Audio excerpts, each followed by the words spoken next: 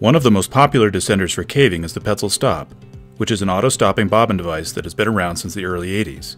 And the current version, with the black plastic side plate closure catch, has remained unchanged for more than 20 years.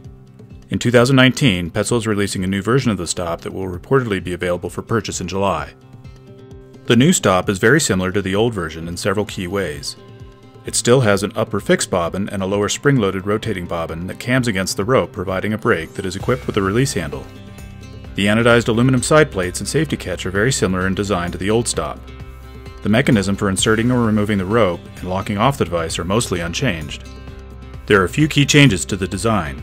The most obvious is the newly designed brake release, which has a spring-loaded handle that provides more leverage than the old handle.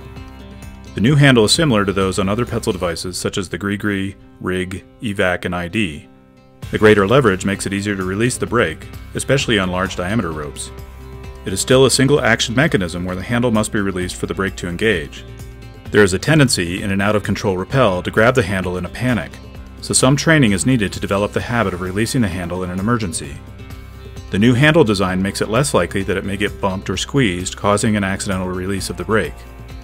The new stop also no longer has a hole in the lower bobbin for locking out the brake mechanism, although this was a function that was rarely used by most cavers.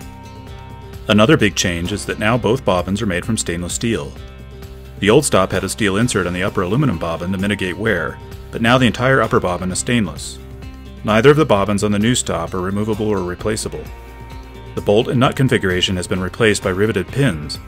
This means that once one of the bobbins wears through, then the device will need to be replaced. Neither the upper nor lower bobbin appears to be solid stainless steel, and while stainless will wear much slower than aluminum, only time will tell what these changes will mean to the lifetime of the device. The oval slot on the lower side plate has been enlarged to allow the newly designed Freno Z carabiner to rotate through it. The new stop weighs 339 grams, which is only 13 grams or 4% heavier than the old version. But if you use it with the new Freno Z, which is 11 grams lighter than the old Freno, then the devices are essentially the same weight. The new stop is now rated for use with ropes from 8.5 to 11 millimeters, whereas the old version was rated for 9 to 12 millimeters. The stop is now being marketed primarily for sport rather than professional use. The reduction in recommended rope diameter may be more a reflection of this shift away from rope access and rescue use than a change in the performance of the device itself.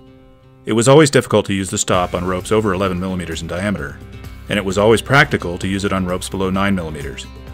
The final version of the new stop has not been released yet, but the prototype is missing the EN 341 Type A certification needed by rescue professionals. From a very brief time using the new stop, I am left with a few impressions. The handle now points down rather than up when carrying it on a gear loop, and because the handle folds, the overall length of the stop is now shorter. This makes it less likely to catch on things when traveling through horizontal cave. The shape of the bobbins has changed, and the path the rope takes is slightly different. I haven't had a chance to test it on a wide variety of rope diameters or in various wet or muddy caving conditions, but my first impression is that the brake engages a little more positively and releases more easily. Cavers have often joked that the device should be called the Petzl Slow because the brake doesn't always fully engage.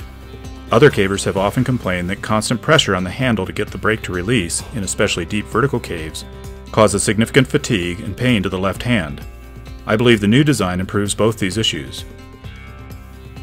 Although the new Petzl Stop won't be available commercially for a few months, you will almost certainly be able to get one from the usual caving vendors including On Rope One, Intermountain Outfitters, or Karst Sports. Please note that this review was not sponsored or endorsed in any way by the manufacturer.